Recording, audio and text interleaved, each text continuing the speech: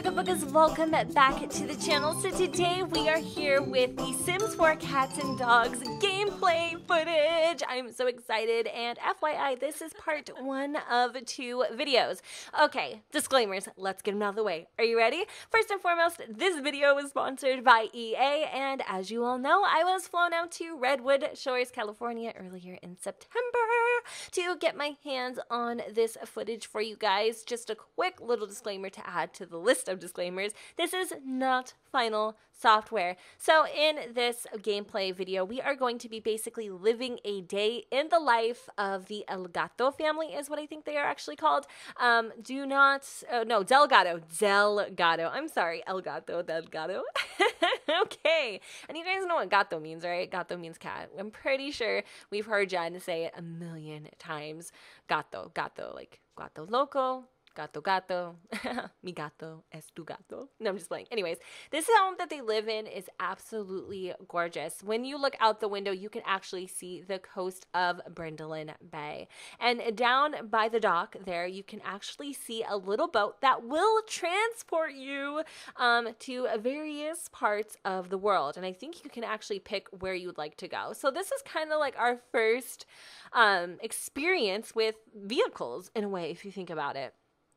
Vehicles being a form of transportation. So the Delgado family actually has 2 animals. They have a really cute pink poodle, and then they have this cat that likes to wear a sweater. I don't remember what the animals' names are, unfortunately, but they're super duper cute.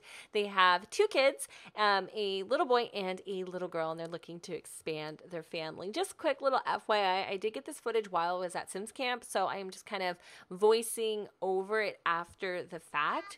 Now, I mean, doing so, it's really difficult, and I was just going to kind of let the footage play and have you guys watch it and just kind of skim through to pick and choose and see what you would like to see, because I felt like it'd be easier than what I'm doing right now. But I'm just exploring. I'm literally playing the game for myself, checking out everything, and just kind of seeing how this household functions. All right, so I think what I'm going to do is actually have Eve kind of interact with the cat a little bit. She is such a animal lover, and she's going to go and babble to the cat. I'm not sure. This cat has a lot of sass, and this little girl loves to give him a lot of trouble. I don't know. What's she doing? She's totally just mimicking him. Oh, look at him looking at her. I absolutely love the interactions between toddlers and the animals. They are so freaking cute. Look at her. And by the way, in this video, we do actually have Mrs. Delgado go, and I think we take the poodle, which I can't remember her name. I think it starts with an S. I'm not sure. We actually take the poodle to go for a little training because, you know, she's a little mischievous, always getting in trouble, doing things she probably shouldn't. Here's a quick little view of the map. I actually think instead of taking, do I decide to take the, I don't. What was her name? I can't see. I think the other guy is named Justin. Anyways, I know, right? I was so prepared for this. But we're going to go to the pet park where we are going to go and train a little bit. And this is what it's called. It's called Pupperstone Park. And I think we even decided to take the little girl with us, Eve. And here it is. Ooh, I love it. This whole entire park, or just not even park, but Brindleton Bay kind of gives me fall vibes. Does anybody else get that feeling? So here we are just kind of looking over the equipment. We have like tubes. We have like the big flamethrower, fire of death. We also have this little stand where we can run obstacle course, or we can actually train her on each particular item. Anyway, I don't know what's happening here for some reason. She's like having a disagreement with her daughter. Kind of difficult, but we're gonna just try to do the best that we can here. Let me see what we're gonna do. I think we're gonna have her go, yeah, let's have her go here together, and we will start training our puppers. All right, so Cassidy is the poodle's name. Her name is Cassidy, and I do believe this chick had, I can't see it, but it says like Supera. I can't see it from here, but anyway, pet obstacle course. So we need her to complete 20 faults, I think. I don't know if that's a good thing. That sounds like not positive. But anyway, looks like she's actually natural at this. Look at her. She could be a show dog, for God's sake. She's beautiful. She's doing such an amazing job. I did get a chance to play with this before, and I had like a little, I think it was a Yorkie. Maybe it wasn't a Yorkie. It kind of looked like, maybe it was some sort of terrier. And that dog could not run an obstacle course for like beans. Like, it was terrible. But she's doing an amazing job. And it looks like we have actually became friends with her. So in the midst of me filming this footage, I am also taking some photos. Now, the unfortunate part about this is not a lot of us got a lot of hands-on time to really take notes, to jot things down. So a lot of this is just for face value. What you guys see is what I know. I mean, there are so many things left to the eye, but I really do like the fact that you can take your pets to the obstacle course and train them, and then you can make a day out of it, actually. You know, you can have the kids go play on the swings and make friends, and here you are just kind of slaving away. I do believe the animals get a training skill from this. I'm not 100% sure, and I'm pretty sure Cassidy just took a dump on the floor. Don't quote me on that. So we ended up getting, oh yeah, doggy training skill acquired. All right, so you guys can read that here. I think I'm going to try to like maximize my screen a little bit so I can see a little better to what it is that I'm trying to show you guys. So just hang on a second while I'm doing this. There, I should be able to see the details a bit more. So we can train, sit, speak, lie down, roll over. Interesting. So what did we decide that we're going to go ahead and do? I'm sorry. This is like not my style. By the way, this is horrible, but I'm trying to do this voiceover the best that I can. If you don't even want to hear me talk, just just mute me. Mute me. Like, this is the one time that you can tell me, shut up, sister. Okay.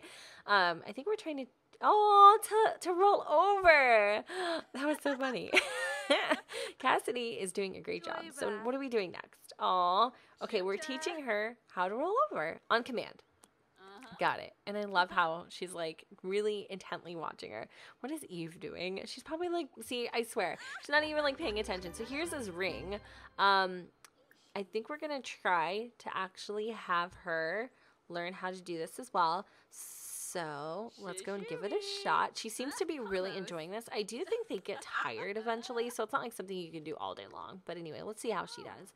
I think once they get even better at this, you can like have, I think, flames even. I don't remember though. Okay, so it looks like we are having a little hostility. She doesn't want to jump through the hoop, and we're trying to persuade her to do it. But there she goes. Good job, Cassidy.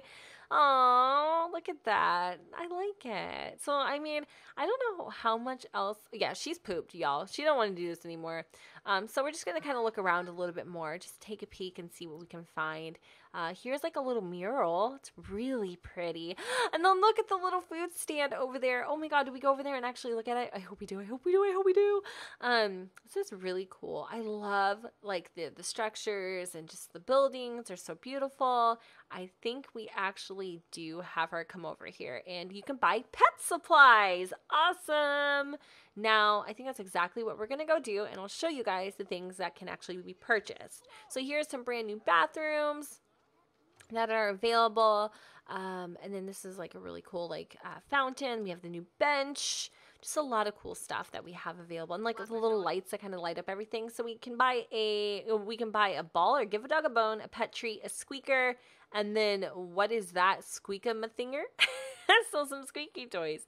Okay, I don't know if that's like chicken on a stick or what that is, but there's not a wide selection of pet supplies you can pick up. I thought you were able to get treats and things, but I guess not. Anyway, I do believe that cat right there is a stray. You can order food. You can get fish tacos, what is it? Like a something sandwich. I think it might be like a fish sandwich. I don't know. It just looks really cool. I like it. And look at the waterfall and the stream. Can you guys imagine the photos that we will take? I mean, honestly, do you guys, if you follow, that little bush should not be like that, by the way. Just saying, ignore that. Not final software means not final software, by the way. But can you guys actually see Pace and June living in this beautiful, beautiful town? I think those lots are for sale. They are. It's like a little tiny coastal neighborhood. I would love to have them live in one of these houses, but unfortunately, I don't think we can afford it. So in Brindleton Bay, there's also a lighthouse too. I don't know if we actually check it out in this part or the next episode, but one of the two. And you can actually have your Sims go up there and they can interact and talk, and you get like this gorgeous view of Brindleton Bay. And it's a really, really, really nice scenic spot to take photos or propose even. I kind of wish Paige and June weren't married so we could do all that. But I mean, we can definitely renew our vows. So I think we're kind of just about finished here with checking out Brindleton. I just wanted to show you all like the town around the... Oh, and we can also, by the way, attack pigeons, and we can command Cassidy, or Chastity, I don't know what her name is, to go and have a run at these poor little pigeons. I love birds. I know a lot of people don't, but here she comes in with a quickness, and they fly away. So now if you see, like, you know, a flock of birds, you can actually kind of interact with them. You can attack the pigeons. You can have your dog attack the pigeons. I don't know if it makes your dog aggressive or anything, but I think it's a cute little added feature. So what was I also mentioning? Oh, yeah, I was just showing you guys, like, the outskirts of the town, and it actually feels really different. Like, it feels like home. It feels like a open map, which is kind of cool because I know with like San Myshuno, I felt like it was really like you would have all these different sectors, but it was just really small feeling, and this feels pretty darn big. It feels really, really big. And as we're like kind of trying to take some scenic, you know, screen grabs here, and peeks around town, I promise you we'll be done here. Oh, that is the vet clinic, by the way. Yeah, I can't actually take you guys inside to show you any gameplay of it, but I think I'm allowed to show the outside since it is, you know, outside. I don't know. I don't know what else I'm doing. There's just a lot of brand new statues and things like that. Like, seriously, you guys, this place is absolutely gorgeous. But I do believe we are just about to head on home now. Thank you for being patient with me. I know it's a little strange just kind of hanging out and taking a peek, but I know a lot of you actually want to see the world. So even though it seems a little boring to me just to be like, okay, I feel like you're a Brindleton Bay tour guide. All right, so we are back at the Chateau Frise, and Justin acquired the cooking skill. Apparently he's making something. So here are our pet supplies. Somebody ended up putting the cat litter box backwards. I didn't do that, by the way. That came like that. So maybe that's not final software. See what I'm saying? I don't know. Or somebody was trying to play a mean trick on me, and the cat would like poop everywhere. I'm not sure. I did mention, I think already, but if there's a little bit of ghosting in the items or just the world in general, it's something with my rig. I don't know. I was using, obviously EA's computer, and just, it was doing this, and I'm like, what am I going to do? You know, I can't ask for another computer. I can only deal with it right now, so that's exactly what we're doing. And it looks like, oh, I think the cat's name is like Bartholomew or Bartholomew. I don't know. It's like some extra freaking name, and it's so cute. Oh, is she petting the kitty? Good pats. Oh my God, I love it. Clem, okay, I need to know. Clem needs a dog or a cat. I want a dog. I really do. Somebody was saying June needs a corgi and Pace needs a Roddy. I feel like you're right. I don't know though. Okay, so I feel like I want to naturally go to this boat and click on it, but I can't. Why? Why don't I do that? I think I'm just like skimming The Sims right now. There's a whole bunch. Do you guys see the anchovies? How cool. Oh my gosh, there's just like a pile of fish hanging up there. And obviously there's various fishing spots too, by the way, that you can go and have fun and hang out at the docks. There's so many scenic things that you can do here. It's ridiculous. Like, if your sim loves the outdoors, you're absolutely going to adore this. So, you know, just kind of like a casual day here at the, a toy box here at the Delgado family. I think that the mother is a veterinarian. I'm not sure though, but there is a little toy box, and I think that's a really cute idea.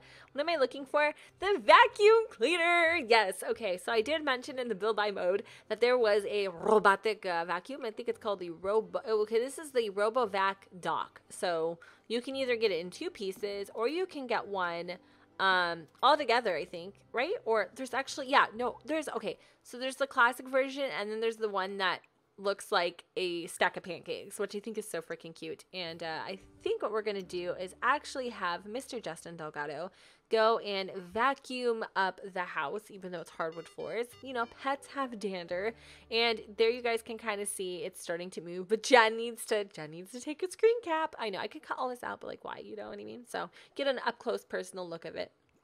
And that's what it kind of looks like, just rolling around the floor there, which I think is kind of cool. It kind of almost looks like a freaking smoke detector, to be honest with you. It looks like the little dude of the household is kind of playing on the computer. Just so much lighting in this house, like so much. It's beautiful. And then you can honestly see, obviously see the little, see how like, yeah, the little sun bench thing. I like that because I have made those kind of like odd corners, I guess, like half hexagon, I don't know, before my houses, and I just didn't have anywhere to put it. But I think Bartholomew is, he's stalking. He is totally stalking that little girl right now. Look at mom. She looks like she has had a day. I mean, training is absolutely hard work. So as we're kind of going through the home here, you can see the brand new fireplace, the curtains. I really love how bright and open and airy this is. The chairs are absolutely gorgeous. What is the poodle about to do? I think we are, oh, and you can even Simstagram your pet. Yeah, pets can have Simstagram. It's kind of weird, but it's true. And you can take like little screenies and stuff. And I think they even save to your inventory. So if you're totally proud of your pet, which you should be, as any pet owner would, you can take photos of them, and you can make them like little Instagram stars. Not like really Instagram stars, but you know what I mean. Maybe in your own imagination, I think. I don't know what happens once you take the photos, if they actually develop a following. But it looks like, oh, okay. Simstagram starter. Gain 25 Simstagram followers. Is that new? Wait a minute. Ooh, okay. Holla at your girl. It looks like maybe, possibly, you can. I don't know. Like I said, didn't get a lot of time to really check that out, but that is fun. All right, so Bartholomew, he is so extra. I swear, he's the boss of this house. I love him. He's gonna go and have a little grub, and I think I'm inching or irking to. Ooh, there's a stray, to have the family or have mom and dad go explore a little bit. So I think that's what we are about to do. I don't know. I keep going down to this dock. Like, what am I doing? Click the damn boat, Jennifer. Click it. Do I do it? Oh, okay. I think I did. Seriously, I was giving myself anxiety. Just, no. Okay. Really? Are you serious right now? Go back to the boat, Jen. Go back to the boat. I can do this. I can do this. Okay. There we go. Travel to the lighthouse with. Okay. Awesome. I take that back. When I said you could travel various places with the boat, you can't. You can only travel to the lighthouse. I did not know that. That sucks. Okay. Reward Cassidy has started to gain some attention. And it's all coming from, oh my God, you can make your pets a Simstagram star. It looks like we have something in our household inventory, and it looks like she got sent a ball. So Cassidy is actually famous. Well, I was wrong about the boat, but I was absolutely right about this Instagram thing. You can actually make your pets famous. So we're going to go travel to the lighthouse, do a little, tour there. I think I even have, the Delgado mom and dad do a little whoopty-doopty adjusted in, I think her name is like Supra. I'm not sure, but like Supra is like Toyota Supra. It's a car. Anyway, whatever. Anyway, we are here, and I definitely think she needs a makeover, by the way. I'm not sure if that's something I do in this video, but here is the lighthouse building. The actual lighthouse is up that hill over there, as you guys can see in the back. And this is what it looks like. It is absolutely beautiful. Oh my God. I wish I could live here. I love Windenburg, and I feel like Windenburg is very coastally too. But this is just a different type of coastal. It's almost like Pacific Northwest coastal. That's what I feel. That's the vibes it gives me. Like, this reminds me of home almost. Like, we have some lighthouses out here, and especially with like the turning of the leaves and stuff like that, it looks like home. Anyway, she's gonna go take a little bit of a potty break, and I think we're pretty much done for this first part. Now I know doing a voiceover after the fact, girl, it's rough. It's rough. It's going to be rough for anybody who does this. But I hope you guys had a good time, and I'm super duper excited to share with you guys the rest of the footage that I got. And I think in the second part, we will be showcasing what adoption looks like, how you adopt animals in The Sims 4 cats and dogs. And then we also will be doing a little lighthouse rendezvous, aka lighthouse woohoo, which I'm sure you all want to check out the new woohoo spot, because trust me, it is a good time and a half. I mean, that is where babies are made, people. That is where babies are made. And there is even a brand new bar in Brindleton where Mr. Justin Delgado blows off a little bit of steam. So with that said, thank you guys so much for hanging out with me here today. Don't forget to go ahead and comment, rate, and subscribe. Let me know what you guys think in the comments down below where the sun does not shine. And I will see you all in part 2 of the Cats and Dogs. Sims 4 Cats and Dogs, actually, next time. Bye, guys.